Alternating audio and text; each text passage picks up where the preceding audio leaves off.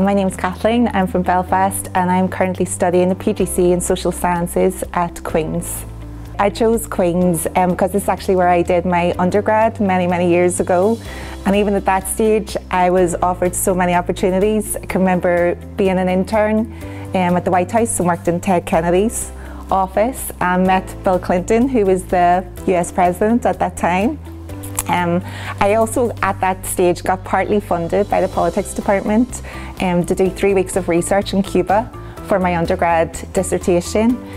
So personally for me, Queen's was my preferred option from the very moment that I decided to go back to university to complete a PGCE. When I left Queen's as an undergrad, I went straight into banking. As my career progressed there, any thoughts of teaching was left behind.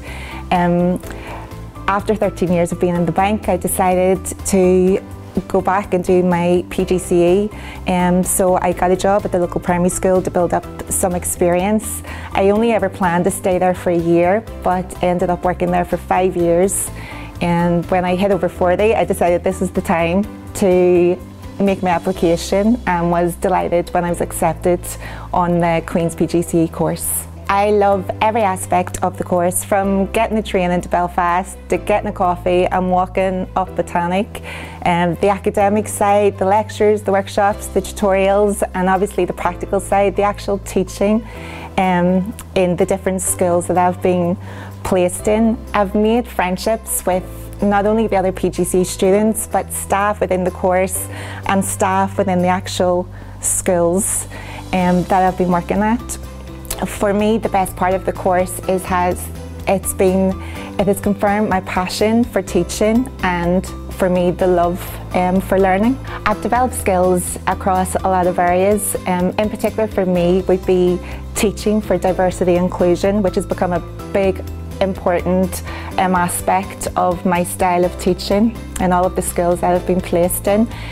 At the start, the biggest challenge for me was ICT skills, but with the help of some really supportive PGCE students and a couple of excellent lecturers, I've actually mastered the ICT and have been able to use quite effectively in classes to enhance the pupils' learning and to make learning that wee bit more fun for them. In terms of Queen's facilities, the library is amazing. Whatever journal, article, book that you need, you will find, and if you don't, there will be always somebody there willing to help you. The beautiful postgrad centre is also the perfect place if you just want some quiet time for reflection or evaluating on what you've done, or just time to study. The course has actually provided me with loads of opportunities. In terms of courses, I've been on a residential weekend with Face in History. I was also asked at my last placement to take pupils to Auschwitz in Poland, and then subsequently was involved in workshops and conferences with Lessons from Auschwitz project. I also got to attend a whole day of training up at the Northern Ireland Assembly with Professor Rick Wilford and various politicians, and then subsequently I was able to bring A-level students for question and answer sessions with politicians at the Northern Ireland Assembly. My top tip for anybody who wants to do the PGCE is to be absolutely passionate about wanting to teach. You have to love all children and earn your pupils' respect. If you treat them with dignity and kindness, you will get their respect back, and they will work extremely hard for you.